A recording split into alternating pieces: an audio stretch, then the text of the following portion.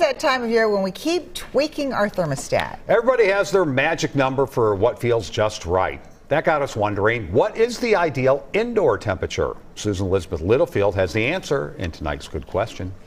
It's the kind of weather we can all agree on. Debbie and Jim are locals. How would you describe this weather? I think this is perfect. So beautiful. Greg is from out of town. I had no preconceived notions about Minnesota weather, just hoping they'd be better than Southern Illinois. And so far, did not disappoint. Days like this are fabulous and fleeting.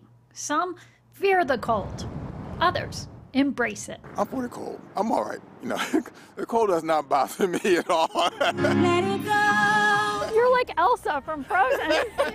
Just bring it. Like it or not, we're all going to be spending more time indoors, and that's where comfort becomes relative. What do you like the temperature to be inside? No lower than, I think, 69. I think we're like, you know, 70-ish. Wintertime, 68 degrees. What's your personal favorite indoor temp? So my wife and I disagree on this one. What this pulmonologist says is not debatable is that cooler air can make breathing harder. The colder it is, the less humidity there can be. So the less water there is in the air, which means as you breathe, you start losing more water and you start to dry out. So your throat gets drier, your lungs get drier. Even inside? Even inside. And then there's no humidity from the outdoors entering the house either. We've all heard that phrase, oh, it's drafty inside.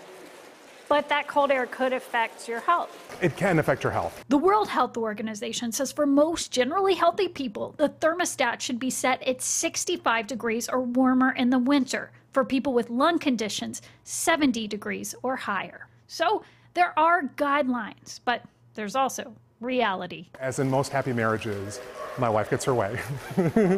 And so we keep a pretty warm house at about 72 to 75. According to what temp my wife wants to keep it, It's you know? what Mom wants. Yes.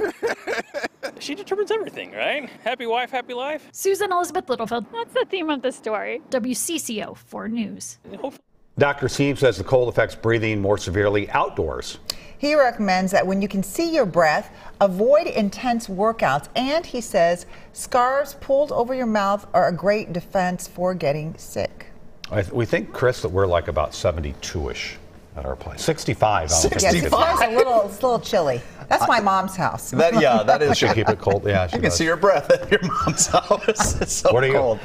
You know what? We haven't turned the heat on yet, but even 65 for this dude who likes it cold, that's too cold. Yeah, you do like it cold. I do like it cold, yeah, for sure.